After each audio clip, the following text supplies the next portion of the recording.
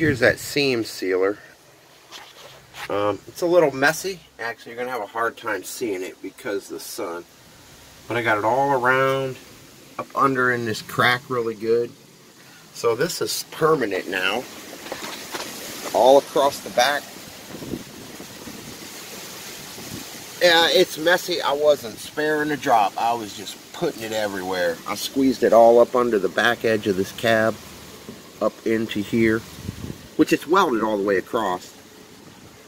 So that should totally, I'm pretty confident. Well, water would get in from here until I get my other floor on. But if I took a hose and ran it in here, I don't think any water will come in the cab, except through there. Oh, I reran, this is my fuel pump wire. It did run along here and down into the floor. So what I did was drilled a hole through the front.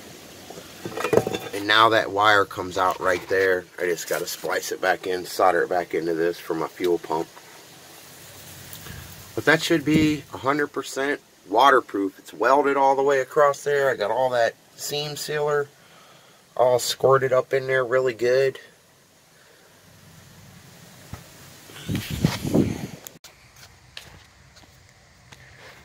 Now I'm going to attach this subframe to the floor back here. And what I've done, I've drilled a hole in the corner. And that's going to be a bolt and a nut.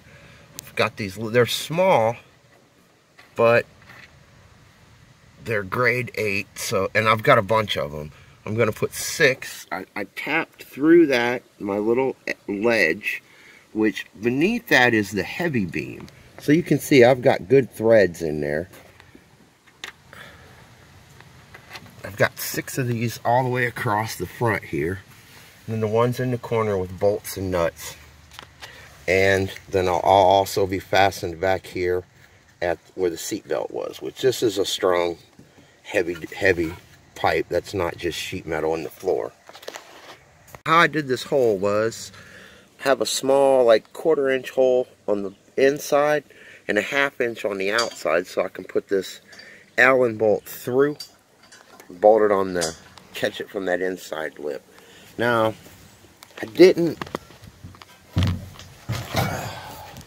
I ground this down. I didn't primer any of this because as an adhesive, I want that stuff to glue it down.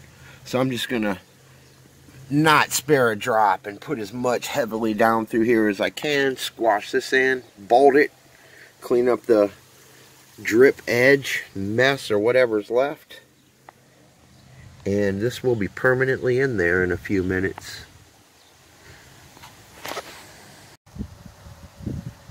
That piece is in. You can see down in there is the Allen bolt all the way across. This one's got the nuts on the bottom because I can get to it through that little hole. How I did that seam sealer. In between on this corrugation, like right there, I had some gap. So I come all the way across with that seam sealer. See the gap right there where the corrugation was? And then right here I ran out. But that's an adhesive, it's all sealed down. I've got it all bolted. I don't think that'll go anywhere. Now on my floor, I have a piece that'll be 19 inches, which will go from here to here, this little edge of sheet metal. And out of that piece of sheet metal, I'll cut my hatch, just cut out a hole. Now that piece will be 68 inches long. It'll come all the way across. I got to cut out for my wheel and make this corner flush. And it'll actually come out and fold down one piece from like here up over down the other side.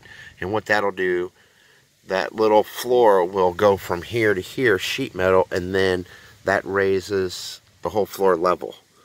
Then I will take one complete full piece and go all the way one piece over that